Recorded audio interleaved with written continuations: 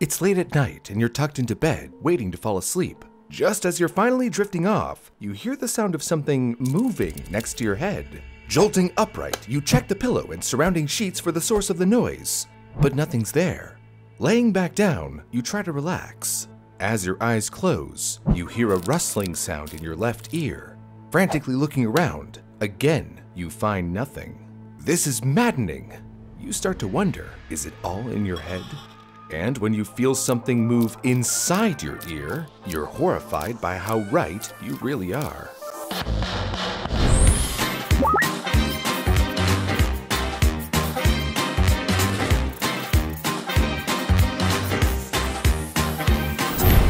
You've probably been told at some point in time some variation of the fun fact that you swallow an average of 8 spiders over your lifetime. The logistics being that while you sleep, your mouth hangs open and an opportunistic arachnid just waltzes right in. The person who told you this most likely relished at the visible ick they gave you. However, what they could not give you was any kind of source to this fact. But it does sound plausible, doesn't it? Spiders enjoy dark, tight spaces, and you can imagine the warm and moist environment of your mouth being inviting.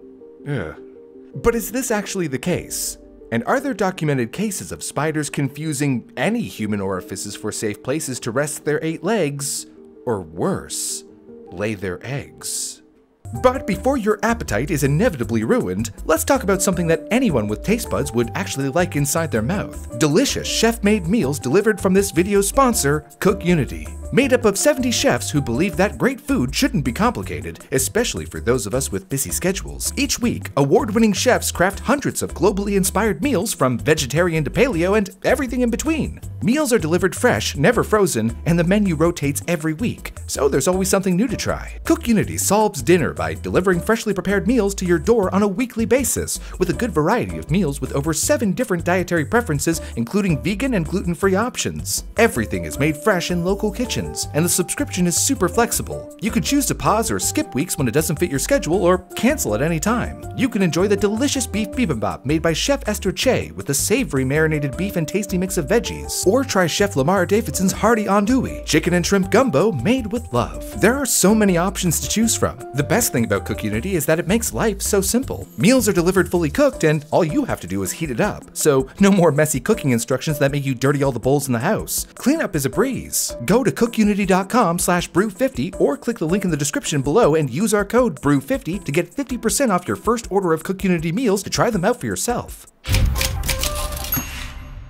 October 2023, a 64-year-old woman in Taiwan had been hearing persistent strange noises. She described them as clicking, beating, and rustling sounds that were so intrusive they kept her awake at night. Soon, she started feeling like something was moving inside her left ear. As days passed, the relentless noises and disturbing sense of movement led to insomnia, and after 4 consecutive nights with increasing distress, she was exhausted. With a growing sense of urgency, the woman visited a specialist to find a solution for the mysterious noises that plagued her, hoping to end the disruption of her life. The otolaryngologist, a fancy word that here means a head and neck specialist, had a single look inside her ear and found the culprit almost immediately. A small spider had been tap dancing on her eardrum. The arachnid, the size of about 2 to 3 millimeters, had taken up residence in the woman's ear canal, close to the eardrum. It had even molted, growing up enough during the week to feel comfortable shedding its exoskeleton in its new home. While, yes, that might just be the worst sentence you've ever heard, we have to ask, how common is a case like this really? Doctors and ENT specialists actually say it's quite common to find bugs and spiders in the ear canal. Research suggests that of all the foreign objects that could be found inside people's ears, at least 14% of them are live critters. And while it's more common to find dead creepy crawlies, it's not exactly out of the ordinary to find live ones looking for a cozy place to nest in. Just look at this case from Sichuan, China from April 2023, where a woman in her 40s was hearing a ringing sound in her right ear and experiencing some pain and hearing loss. A doctor was examining the woman's ear with a camera when suddenly he saw signs of something moving underneath. But it was then that he quickly realized what he was looking at wasn't her eardrum, it was a cobweb. Peeling away the false eardrum, he revealed the startled culprit, a spider. The creature had laid eggs that it was trying to protect, and the doctor had to remove the spider and the offspring before the problem became more serious. Thankfully, the woman only suffered minor damage to her ear canal. Getting a medical professional to get the spider out was probably a good decision compared to this viral video from March 2023 when some saline solution flushes a spider out of a man's ear, and this viral TikTok from May showing a woman who pours a bit of hydrogen peroxide in her mom's ear to reveal a spider hiding in it. By now, you have probably come to the realization that the chances of finding a spider living in your ear are quite a bit higher than you'd like. In fact, by this point, you might be feeling a level of disgust so great that you might be tempted to turn off this video. And for that, I am sorry. But wouldn't you rather discover how spiders can gain access to your ear holes using headphones? Yeah, that's what I thought. Katie Malua found this out the hard way in 2014 when she visited her doctor with a distressing medical issue. She had a persistent scratching sound in her ear that did not subside after a whole week. The 30-year-old woman was a singer-songwriter, and her heart sank at the possibility that it could be early signs of tinnitus, a condition where the patient perceives a relentless ringing noise in their ears. Faced with an abrupt career change, her worries took a twist when it was revealed that a live spider had set up camp in her ear. Katie suspected the spider hitched a ride on her headphones that she hadn't used for a while. She said, "Basically, I used these old in-ear monitors to block out sound on a flight. A little spider must have been in them and crawled inside my ear and stayed there for the week." And it's not hard to guess why the spider was inside the headphones in the first place. Spiders are drawn to cozy, secluded spaces naturally. However, unlike other critters during the cold winter months, it's not exactly for warmth and shelter. House spiders spend the entire year in and around your home, hunting, feeding, and trying to stay concealed. In the fall, we tend to find more spiders indoors, not because they weren't there in the first place, but because they want to be more visible in order to find a mate. And once they're able to, they typically retreat into the nooks and crannies of our homes and go back into hiding for winter.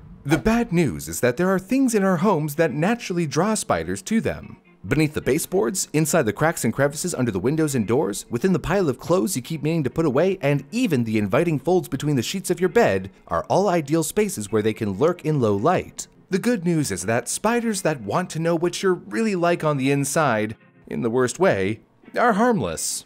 Unless, of course, they aren't. August 2019, Susie Torres had a horrifying ordeal when one visit to the doctor could have been her last. She had woken up hearing some swooshing in her left ear. The noise wasn't letting up, and she thought it might be water, saying, "It was like when you went swimming and you have all that water in your ear." A medical assistant who checked her ear immediately rushed out of the room, saying she needed help from a couple more people, adding, "I think you have an insect in there." While Susie was waiting, she wasn't too worried, as she didn't really know what was in her ear. Little did she know, what decided to burrow inside her ear to nest wasn't an insect. It was actually one of the most venomous arachnids on Earth, the brown recluse. All spiders are venomous, but their venom generally works to catch little insects, paralyzing them with one bite. Spiders are generally avoidant towards humans and will often choose to run rather than retaliate. When it comes to the brown recluse, though, their bite is the most potent of all spiders in the US.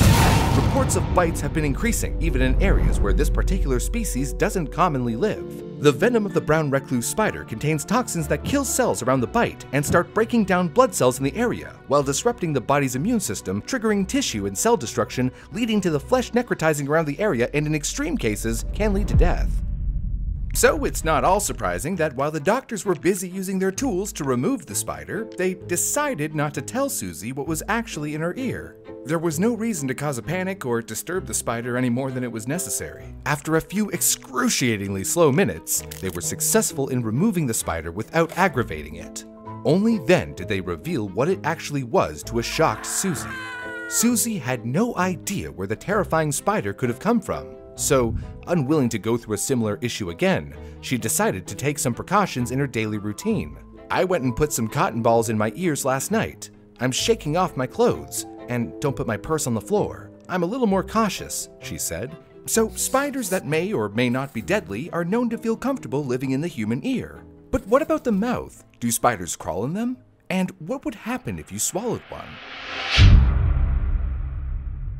July 2023, 52-year-old Chris Cowsley woke up in the middle of the night in a panic, unable to breathe. His throat was closing. He tried to stick one of his fingers down his throat to get some air, but as soon as he removed it, he couldn't breathe again. It was 3:30 in the morning, and he had no choice but to dial 999, the emergency number in the UK. Thankfully, the operator understood what Chris was trying to convey and sent an ambulance to his home. Paramedics took one look at the man and, finding his throat swollen shut, hooked him up to machines to help him breathe while rushing him to the hospital. The first thing one of them said to Chris was that they thought he inhaled a spider and that it must have bitten Chris's uvula, the little tongue on its way down his throat. Chris couldn't believe his bad luck. He was used to having spiders in his home, living in the countryside, however, never had problems with them before. He was given antibiotics and monitored in the hospital by an ENT specialist who used an endoscope, pushing it up Chris's nose to check the back of his throat. While the hospital statement says it's not certain what exactly caused Chris's breathing problems, they suggested the paramedics' spider bite theory may have merit. Experts were not so quick to jump on board. Dr. Matt Wilkinson from Cambridge University's Department of Zoology was skeptical about this theory. He said, "It's really curious that this was the gut instinct reaction of those treating him." He argued, "Very few spiders in Britain can bite you, and the only possible one is the false widow. It's pretty big, and you'd wake up if that was in your throat." Dr. Jeff Oxford of the British Arachnological Society agreed, adding, "If someone's sleeping, they're breathing hot air in and out. Why on earth would a spider go in? They just don't do that." Even with the skeptics, Chris wasn't taking his chances. While he wasn't afraid of spiders, once he was back home, he couldn't sleep again until he vacuumed the entire house. He also took a step further and plugged in a spider repellent to prevent spiders from clamoring in bed with him again. And as for documented accounts of spiders crawling in mouths, Chris's story is the best we've got. But then, where did the fact that we swallow 8 spiders in our lifetime come from? Well, that's a story in itself. An article on The Guardian published in 1999 titled 50 Top Pieces of Trivia states that the average human eats 8 spiders in their lifetime after they crawl into their mouths in their sleep, which was also written inside a Snapple cap retired in 2014. However, neither the article nor the Snapple cap pointed to any sources about where this statistic came from. So where does this urban legend actually originate? In April 2001, the Snopes popularized an origin story for the myth, tracing it to a 1993 article in PC Professional, attributed to Lisa Birgit Holst. They claimed that the journalist discussed the phenomenon of fact lists circulating and spreading through emails, and how gullible people naively accepted them without giving any further thought. They went on with further description of how Holst illustrated her point by concocting her own setup absurd facts, including the claim about how the 8 spider statistic came from a book printed in 1954 about insect folklore. They added, "In a delicious irony, Holst's propagation of this false fact has spurred it into becoming one of the most widely circulated bits of misinformation to be found on the internet." This origin story later turned out to be a complete hoax for April Fools, and the journalist's name, Lisa Birgit Holst, was actually an anagram of "This is a big troll." The website is still searching for the first appearance of where the rumor came from, reminding viewers that checking your sources is an essential part of the fact-checking process. And while we can't actually figure out where the urban myth originated,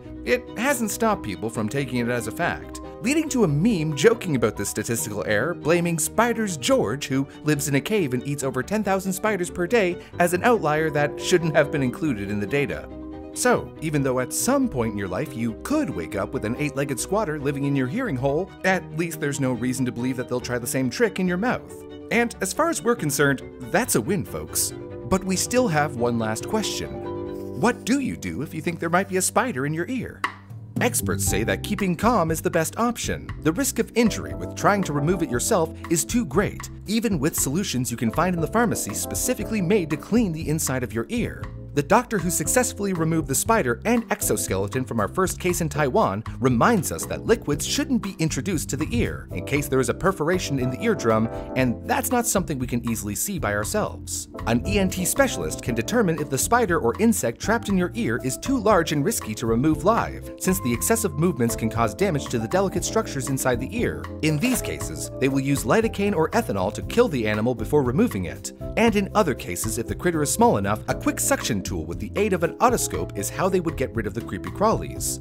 At the end of the day, we shouldn't let the eerie thought that spiders might cozy up inside our head bug us too much. The chance of it happening is as rare as a spider getting tangled in its own web.